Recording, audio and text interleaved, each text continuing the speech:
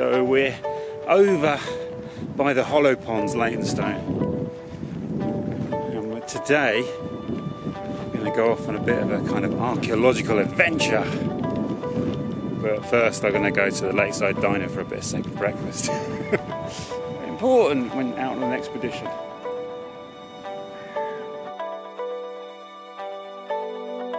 A couple of these guys down here were really determined to get some of my egg and bacon baguette, which they're not allowed to have. But they kind of did a pincer movement on me. At one point I thought they were going to try and make a dash for it and snatch it out of my hand.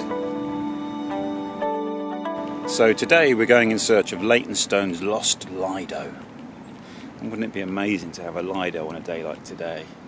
It's been like 25 degrees at least for a good week and a bit, which is amazing. It'd just be nice to be able to throw yourself into the water and no swimming in the hollow ponds. Now I have been looking for the Lido before actually. I went on a walk with my friend Andrew Stevens a couple of years ago. There's a post on my blog about it. But what I didn't realise is it is actually marked on the Ordnance Survey map. It's interesting, although it closed in the 80s, you can see it here, look, here I am here by the hollow ponds. And it's over there, which is basically somewhere over there. Whip's Cross Lido, as the Leytonstone Lido was actually called, was built in 1905 and it was fed by a natural spring. I think it had a reputation for having slightly muddy water.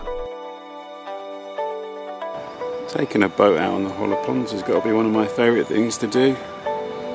Doris, haven't done it this year. Maybe I'll do it this weekend. And I've made a whole video on the hollow ponds, as you would expect. And I'll link to various things down below.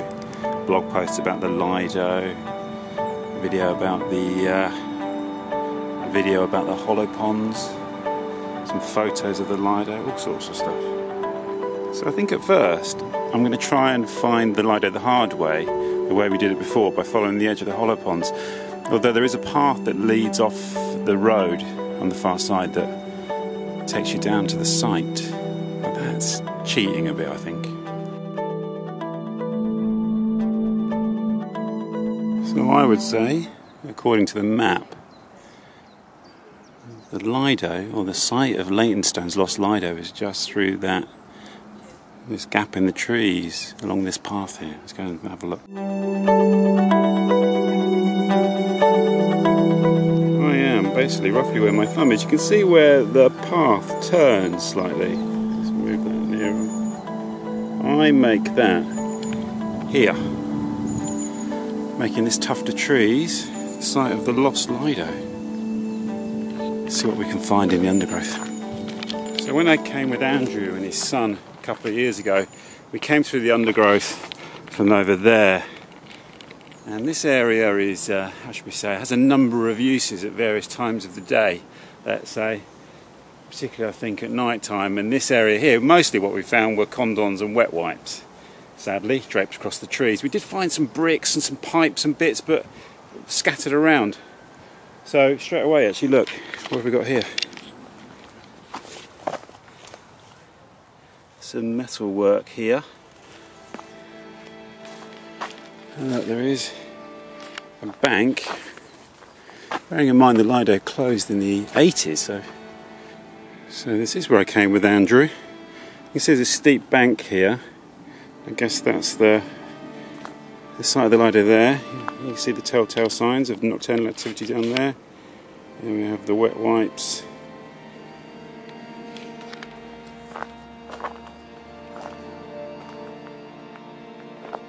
Looking down, quite a steep bank into an overgrown indentation. I don't know if this is the Lido. I'm sure like lots of people are going to tell me I'm wrong or right. Quite mature growth has taken over though, hasn't it? Let's see, what do we want as evidence? We want some brickwork, don't we? So we have got this kind of pile of rubble here. It's got bits of concrete in it, some glass. Still not convinced, although this does match up with the map. Look, there's lots of bricks here. See, brick. Bricks here. there. Oh look, there's quite a lot actually in these trees here. Big lumps over there. And there's something in here, can you see that? Poking out through the undergrowth. I think that's a bit of metal. Should we go and have a look? Poke our way through the holly. This is like a bit of iron. It's attached to something. And again, this bank here, it's got bricks and concrete and stuff. It seems quite unnatural. According to the map, it's in there. But I suppose you had the associated buildings around the edge. There could be some in here. Again, another big lump of concrete. Also there. When you look at how successful Lidos are now, it's difficult to fathom, isn't it? That then in the 80s they just thought it was, I don't know, a waste of space. I mean, it didn't even, they just filled it in. More wet wipes down there and through here. Do you think the people coming here to frolic in the evening have any idea of what it was before? That it was a swimming pool. Is that part of the allure? Does that make it a little bit more sort of enticing and exotic?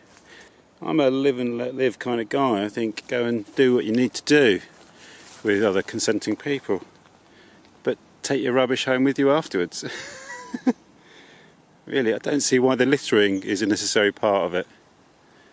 So this is the path that leads to Snaresbrook Road.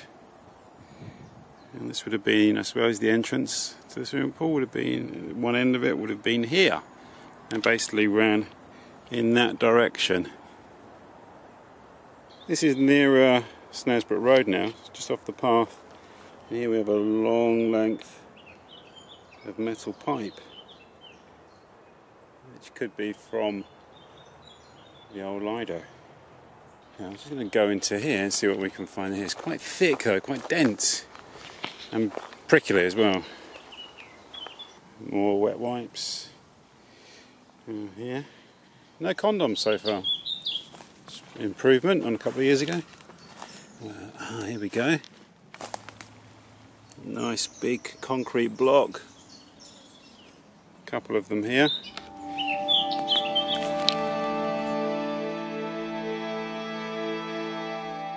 I have to say, because of our proximity to the water, there are some quite epically sized rats that scuttle around in here.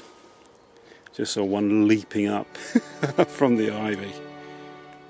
What would really seal the deal for me is some sort of tiles, something that looks like it belongs at a swimming pool.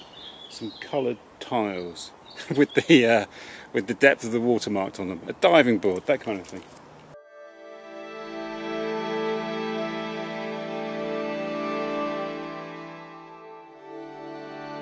So we've got a concrete post just jutting out of the ground here, away from the footpath.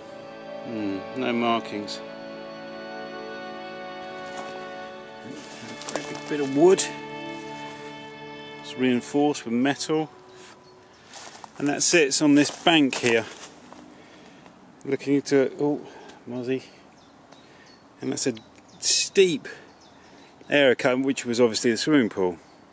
I mean, this must be it.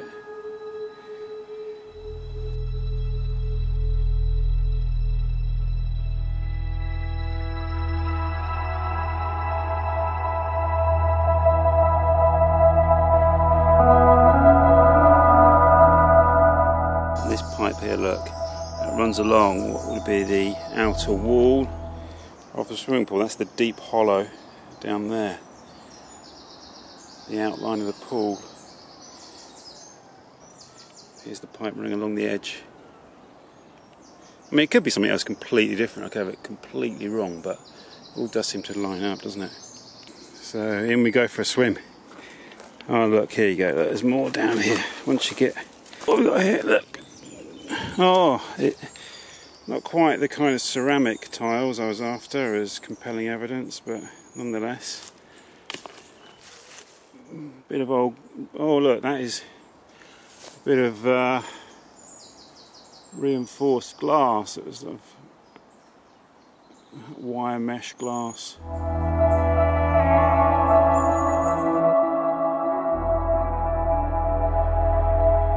There's more here, look. This is that kind of reinforced mesh glass you get sort of in public buildings, particularly doors. There's quite a lot of it here. Man, this really has got an Indiana Jones feel to it, because I am getting munched by the mosquitoes. Absolutely eaten alive. And look here, bit of ceramic pipe. I found these bits of ceramic here in the base of what I think would have been the base of the pool, and they're sort of curved. You can see like they would have been made part of a pipe, but you can see look, they've got this bit of relief work on them. It's quite nice. Let's see if we can see it, clean it up and see it a bit. Return them to the water. Look, it's like a stem of corn motif. It's quite beautiful, isn't it?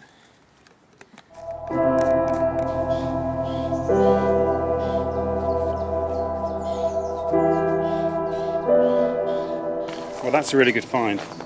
I'm really happy with that, and makes being absolutely munched by the mosquitoes worth it. I wonder what else we can find that's worth. Have a little bit of a rummage here. And here, more lumps of concrete beneath this tree here. Okay, here we have something very tangible and a real bit of brick structure. This is obviously the top of it. It would have gone down into this bank. I don't know what it would have been, but it would have been part of the swimming pool. Part of the Lido. Here it is, look. That's great. I'm satisfied now. Here we have another smoking gun. A pipe jutting out of the ground. That's what we were after. A real tangible remnant of Leytonstone's lost Lido. Some more brickwork here, some more big concrete blocks.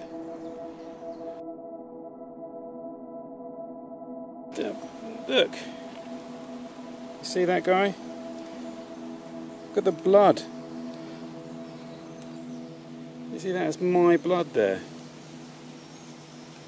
And that mosquito. Look at my arm. Look at the bites. This is what I go through to make my videos.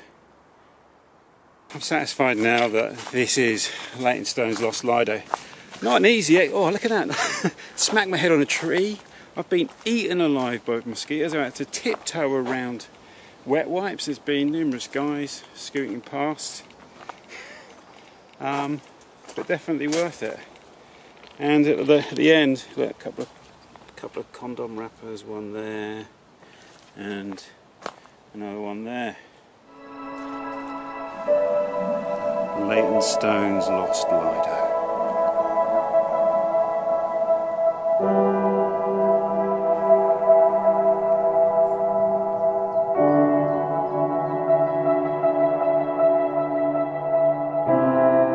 Well, that turned out to be a really good little bit of kind of archaeology, edgeland archaeology, looking for Leytonstone's lost Lido.